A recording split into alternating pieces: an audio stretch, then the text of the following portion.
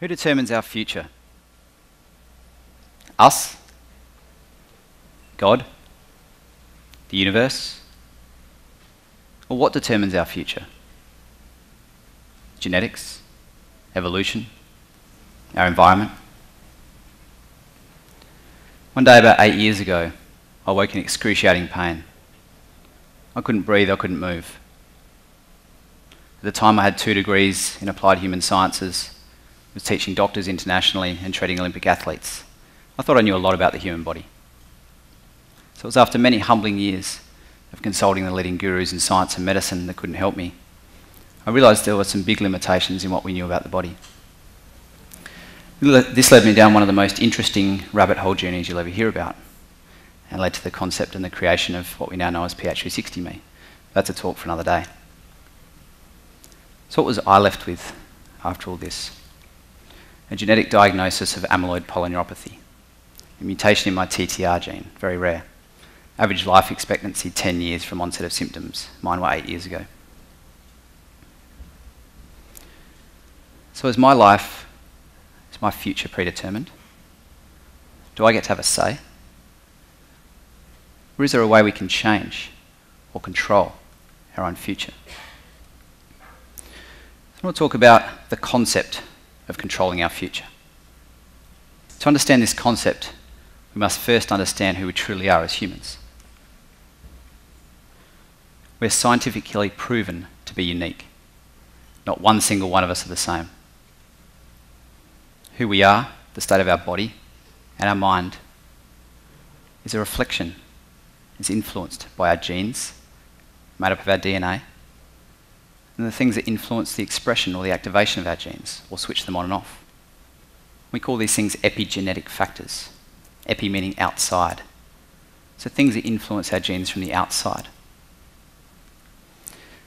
So our genes plus our epigenetics equals who we are when we look and think in the mirror, or our phenotype, or you. Let's talk about our genes for a minute. We often don't consider we have genes for our many physical features. We have genes for our eye colour, for our hair colour, for our leg length, for our finger length, and so on. And when these genes become activated, we become who we see in the mirror.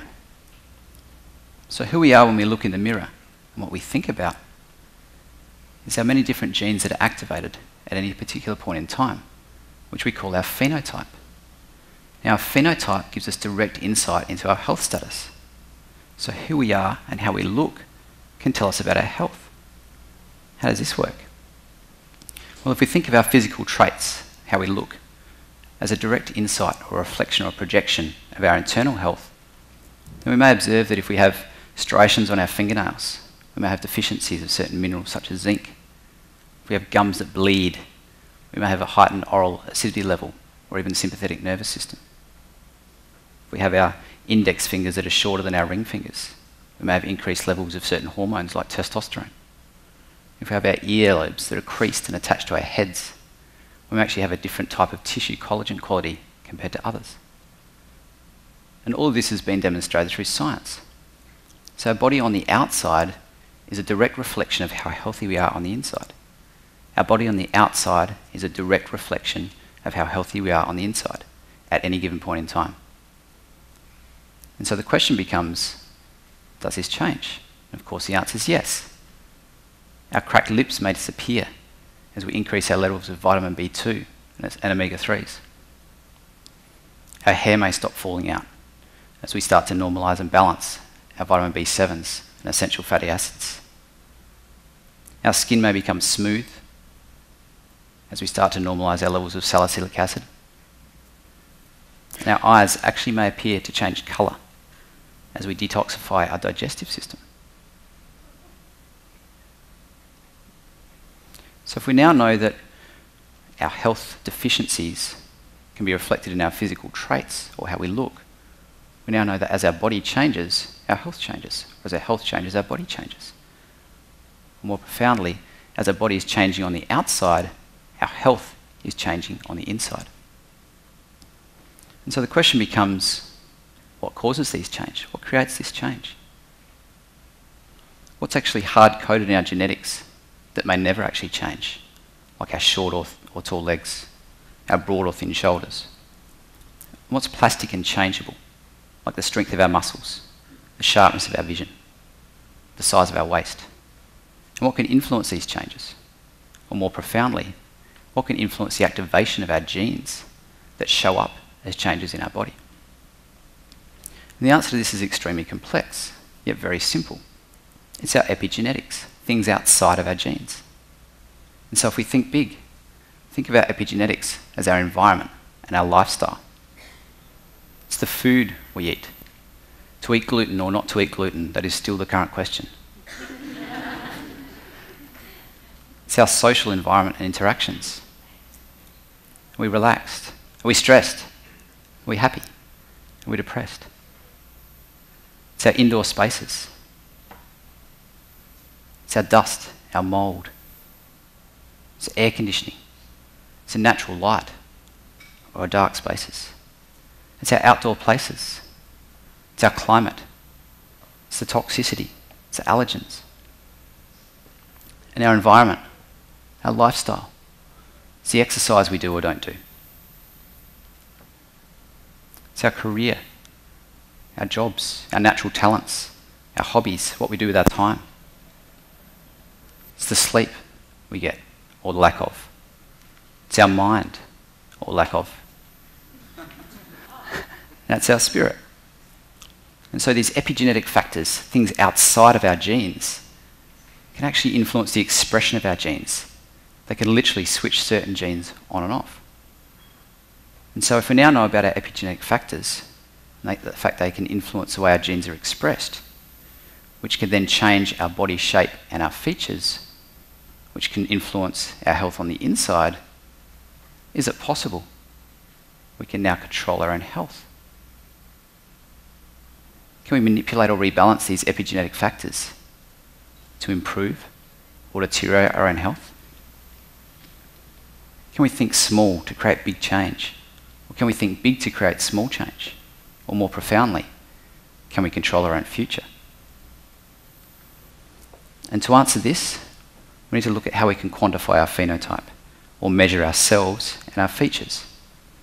And to answer this, we need to call on our wealth of knowledge in many different areas of science and medicine.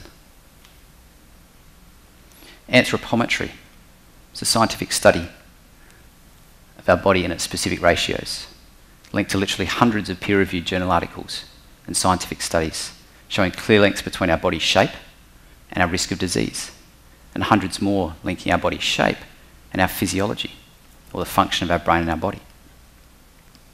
Embryology, the scientific study of our biological development from preconception through life, clear links between our organ development and function, our brain physiology, our body biochemistry, and the external environment. Endocrinology, looking at the science of how our hormones can influence our function, our behaviours, our emotions, and our disease. It can tell us if we're more likely to be someone who's a happy person, or more trusting if we've got high levels of oxytocin, or more likely to be depressed if we've got lower levels of serotonin. Physiology is a scientific study of our body, our systems, our cells, and their functions. To identify clear links between our heart, our brain, and our gut, and can help empower and offer insights to quantify our health biomarkers for our personal health. Molecular biology and biochemistry, looking at the interplay and the interactions between our DNA, our RNA, our protein, and other functions of the cells.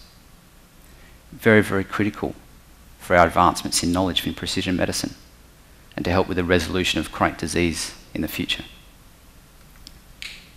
Neuroscience, helping us understand how each part of the brain works, what tasks they're responsible for, how they communicate with each other, and how this can influence our thoughts, our feelings, our behaviours, our emotions.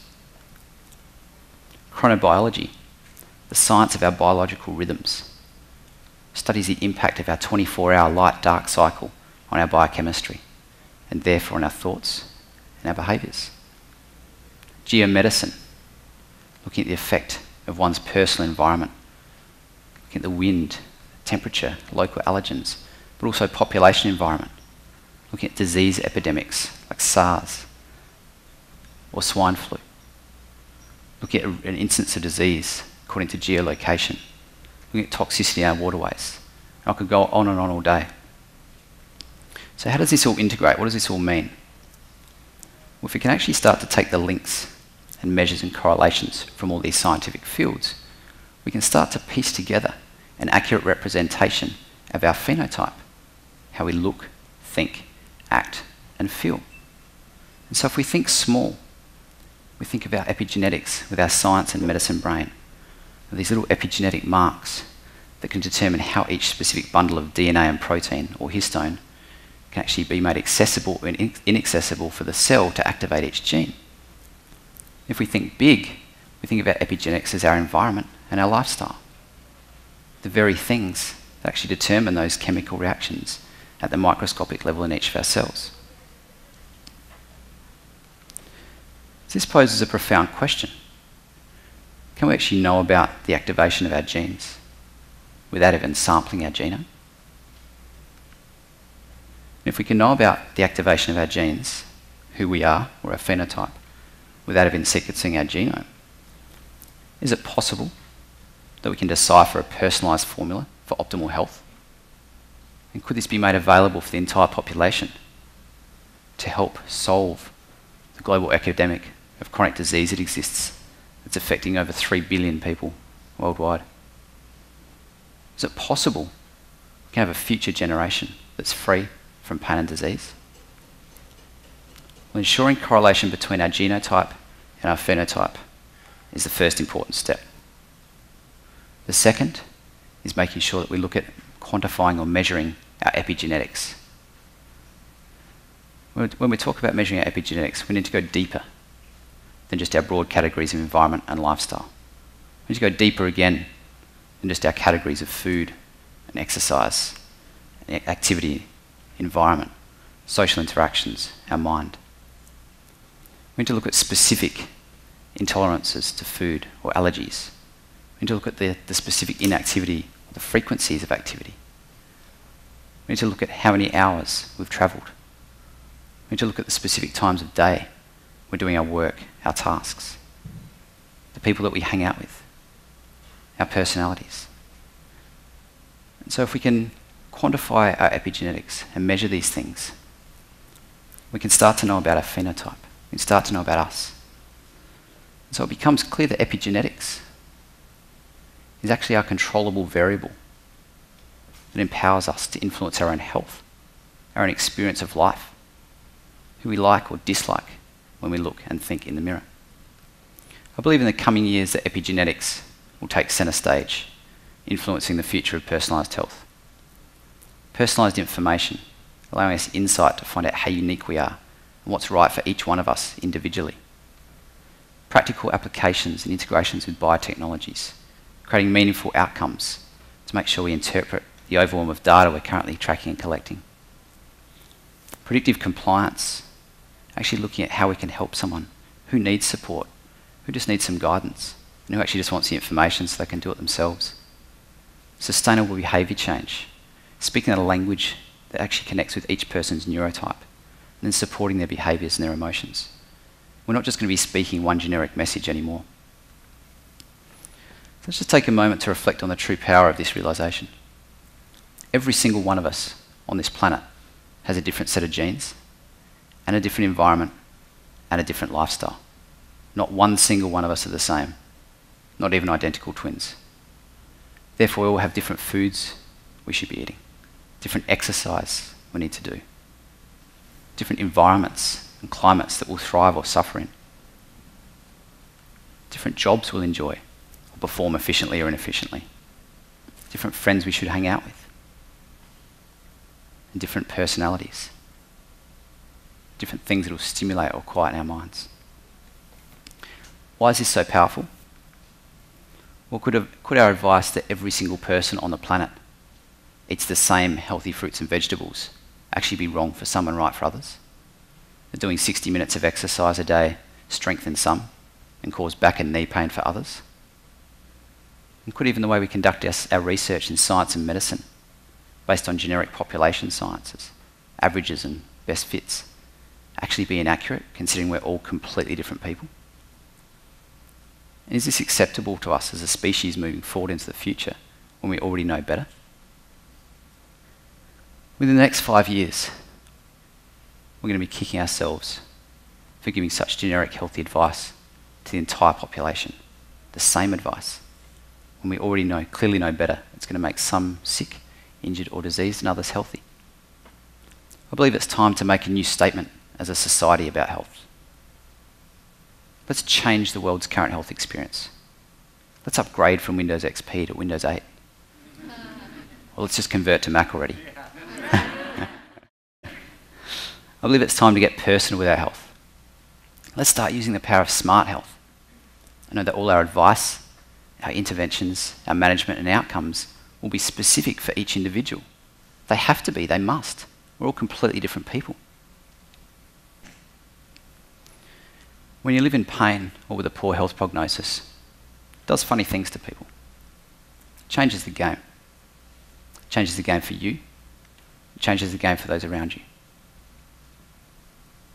It opens your eyes, gives you a much clearer perspective as to why we're even on this planet in the first place. It inspires you. It motivates you. It empowers you to make a difference. So even though there's continuing research to be conducted and theories to be proven in the field of epigenetics, my message for you today is this. What if you can control your health, control your life, control your future? What if the food you have for breakfast tomorrow, or the walk you take or don't take, could be the difference between health or disease? What would you do if you had the choice to be in your own driver's seat? We all have friends and family that suffer from pain and disease. We have the science, the technology and the means to take not just a step but a leap in the right direction. So what will your choice be? I chose to be in control, to find out what my unique body needs, to live life the way my body intended. And now I'm on a mission. I've devoted my life to this cause, and I need your help, so that millions of people worldwide can treasure the gift of health and happiness and enjoy this crazy game we call life. I sincerely hope you choose to join me, because together we can make this world a healthier and happier place. Thank you.